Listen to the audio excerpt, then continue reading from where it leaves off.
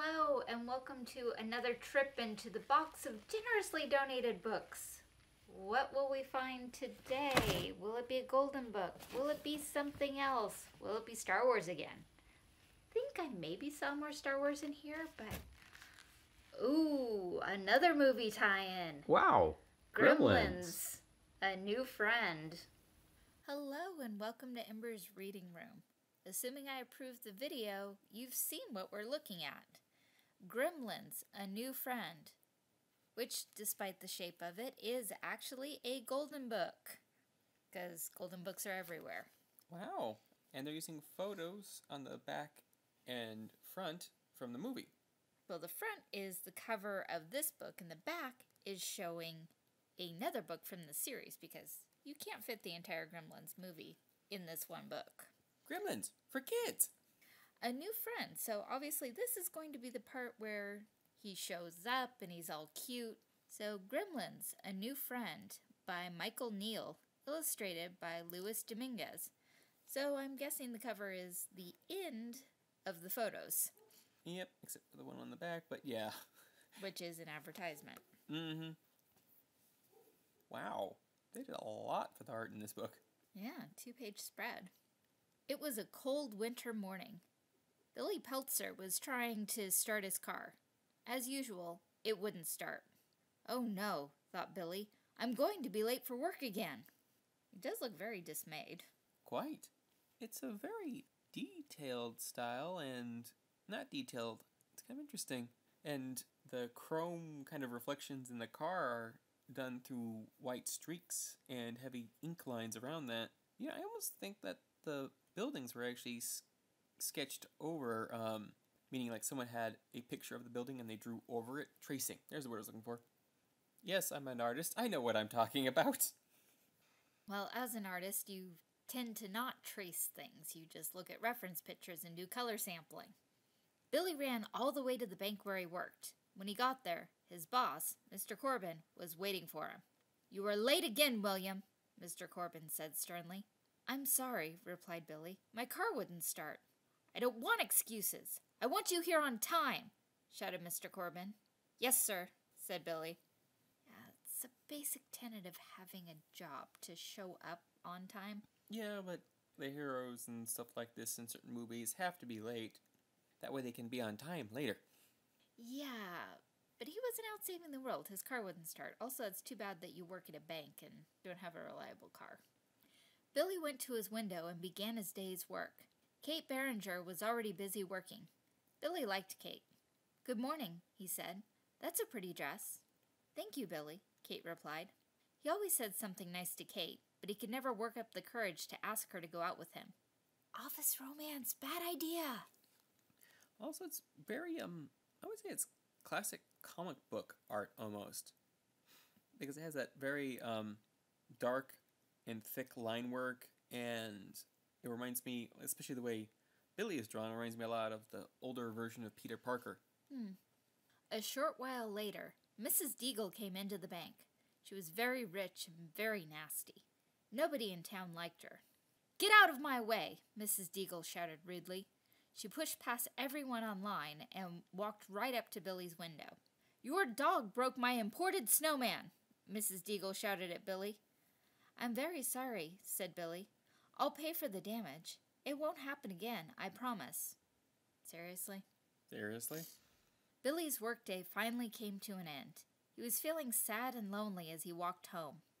What a terrible day, he thought. Everything went wrong. Wait until later. You would think this is a quick walk in the park compared to what you have to deal with later. Of course, those are the classic famous last words. The thing is, it can always get worse. Billy's dog, Barney, came running up the walk to greet him. "Hiya, boy," said Billy. "I hope you had a better day than I did." Seeing Barney made Billy feel a little better. At least I have one good friend, he thought. "Hi, Mom, I'm home," Billy called when he got inside. "Oh, Billy, I'm glad you're here," said his mother from the kitchen. "I can use your help." Mrs. Peltzer was busy making dinner. "Would you crack 2 eggs for me, dear?" she asked as Billy strolled into the kitchen. "Sure, Mom," said Billy. He was always glad to help his mother. "Oh, I see. Such a nice boy." Also, there's no text bubbles in this book. No, all of the text is directly in the pictures or in the siding. On the first page it was less noticeable because they put it in the snow. But in the other pages... He just found a conveniently open spot and put it there. Billy reached for the Peltzer egg cracker, one of his dad's inventions. The machine cracked the eggs, but the yolks, whites, and shells all fell into the bowl together. People can do that without a machine. Dad's machines. They worked so well the first couple of weeks, but then... Here are a couple more eggs. Why don't you just use the sink? Surprise! Billy's dad was home. Interesting.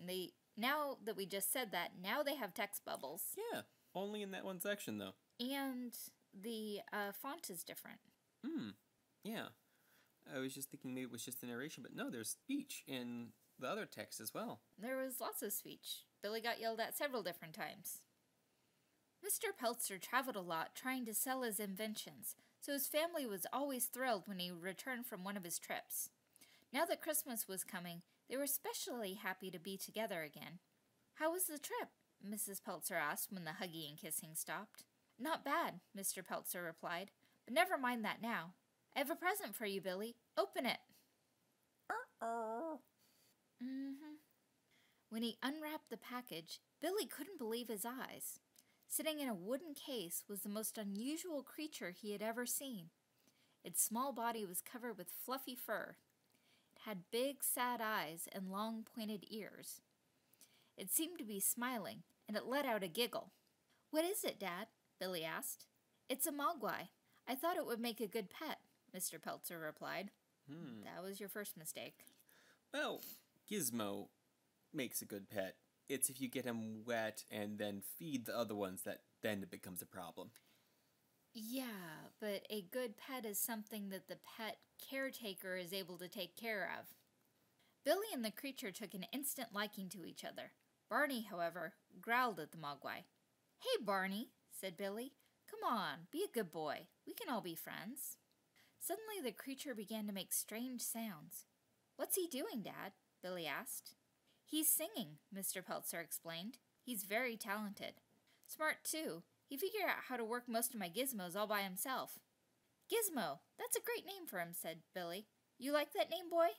Gizmo smiled as if he did. Yeah. Gizmo's very smart. I mean, I think he even speaks and reads comic books in the movie, so, movies. Been a long time since I've seen the movies.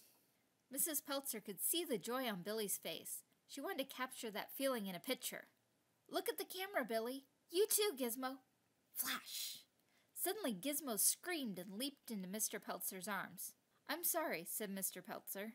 I forgot to tell you, this little fellow hates bright lights. Warning number 1. Yep. Bright lights, water, don't feed after midnight. I'm trying to remember what else there was. I don't think we'll get to it in this volume. After a few moments, Gizmo relaxed and returned to Billy's arms. Gee, Dad, said Billy, he's terrific. The best present you ever brought me. Thanks. Merry Christmas, Billy, Mr. Peltzer replied. Billy took Gizmo up to his room. Barney followed them. Yeah. Not going to end so well. Maybe not in this book, but... He can sing, thought Billy. I wonder if I can teach him to speak. He can sing. So can birds. I'm Billy. Billy. Can you say that? The text bubbles with gibberish. Billy. Come on, try it. Another text bubble of gibberish. One more time now. Billy. And then finally... Billy. All right, way to go, Giz. Gizmo began to sing again, and Billy decided to play along. When Billy made a mistake, the remarkable creature reached out and pressed the right note. Amazing, Billy thought, as he tossed Gizmo a piece of chocolate to reward his cleverness. Ah! Barney howled with jealousy. Billy, feeling sorry for his dog, tossed him some chocolate too. No. Why did so many books used to have us feeding chocolate to dogs? Benicula had it too. Just no. And since they don't say how he's playing along, he has a little electric keyboard on his table. I don't remember if that was in the movie, but it probably was. Even if it didn't make the final cut, it was probably in the script. Well, look at that, said Billy. Gizmo was petting Barney, and Barney was enjoying it. See, Barney, he likes you. I knew you guys could be friends. Gizmo jumped onto Billy's head. Hey, you're in a playful mood, he said, laughing. In fact, you've put me in a silly mood, too. Wait here, Billy said, as he went over to his dresser. Okay. Yeah, the squirt gun's coming out. Nope. Billy pulled a small Santa Claus cap out of his drawer and put it on Gizmo's head. He placed a mirror in front of his pet. To Billy's surprise, Gizmo shrieked with shock when he saw himself in the mirror. The little creature was so startled that he lost his balance and toppled right off the desk. Gizmo! Thud. See, very comic book. They have sound effects. Gizmo hit the floor hard. He was scared, confused, and hurt. He began to cry. Come on, Giz. We'll fix you right up. He looks very shocked in the mirror, but it doesn't quite look like a mirrored pose. Might be just the angle. I'm thinking it's just the angle. I wonder if it was the mirror or the hat. Because he may be scared of the reflection in the mirror because he's experienced what happens later in the movie before. Billy carried Gizmo into the bathroom. After gently wiping the tears from his pet's eyes, Billy carefully bandaged his head. There now, Billy said when he was finished. Good as new. Billy thought that Gizmo had enough excitement for one day, so he tucked him safely in bed. Barney was glad to see that the Mogwai was all right. He showed Gizmo how he felt by giving him a big, wet kiss. Gizmo giggled with delight, and Billy was pleased. Wouldn't that technically be getting him wet? Yeah, but does it specifically have to be water? Don't remember. I just remember, don't get them wet is one of the rules. That's definitely wet because it's saliva, but what are the components of dog saliva? Billy was so pleased, in fact, that even his troubles at work didn't seem so bad anymore. I'll get to work on time tomorrow, he resolved, and I think I'll ask Kate to go to the movies. He pulled the covers up around him. Good night, Barney. Good night, Gizmo, he whispered happily. He had a new pet, which was, of course, very exciting. But more than that, Billy Peltzer had a new friend. Okay, that was an interesting way to take the beginning of that movie. Well, it said a new friend, so I'm like, we're not going to get to any of the bad stuff. Will we ever get to the bad stuff? Because, this is a kids' children book series. Recall some of our other children's stories? Yeah. The real question is, will we ever get there? Because this is from the box. There may or may not be any other Gremlin-related books in the box. Because I'm still being good and not really looking. Did you actually see both of the movies? That doesn't mean I remember them. Yeah, I was just curious if you had, because I've seen both. I remember liking the second one more than the first one, probably because the first one's more of a kind of a Christmas horror movie, which is surprisingly traditional, because in Europe, they used to tell ghost stories at Christmas. This is why in a song, I can't remember which one, the person actually says, we'll tell ghost stories around the fire and some other stuff. Ghost stories and tales of the glories of Christmases long, long ago, because that was actually traditional. Back when kids weren't appreciated and cherished, they were just something you had. Well, what did we think of this? A tiny little snippet. I remember books like this where they would just parcel out pieces of the movie. Though a lot of times they had actual photos from the movie, not illustrations. At least it's not as bad as some of the stuff I've seen nowadays where let's take a kids animated show, take still frames from it, and take the text from that show and put it as a book. And then you can take that book and read along with the episode because it's pretty much the same, which is actually a decent learning tool. Yeah, it is one of the ways you could help learn language. By having the text and the visuals and the audio all together. But that wasn't the point. The point was to make a cheap book that people would buy. Yep. So this has been Gremlins, A New Friend by Michael Neal, illustrated by Dominguez. Yep, right there on the cover. A Golden Book, New York. It's always fun to find ones that don't look like the traditional ones, because you're so used to that distinctive pattern. To wonder why they did other ones, beyond the fact that they're more expensive. This was $1.50.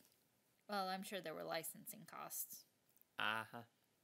Thanks again for listening. No other books about Gremlins, but we do have other books for licensed characters and lots of other books, period. Ton of playlists for Ember's Reading Room and a ton of playlists on the main channel if you're tired of books. Can you get tired of books? Is that a thing? I know you can get tired when reading books. Yes, because it is a little bit of eye strain and processing power for the story. So yeah, lots of other things. If you'd like a copy of this book, we'll try to get you a link if it's still in print or you can find it used. Also, if you just feel like going shopping, the Ebates link, because I can. And since the book link will probably be from Amazon, Amazon and Ebates are not sponsors of or in any way affiliated with Ember's Reading Room or any content of the Lux Analysis channel.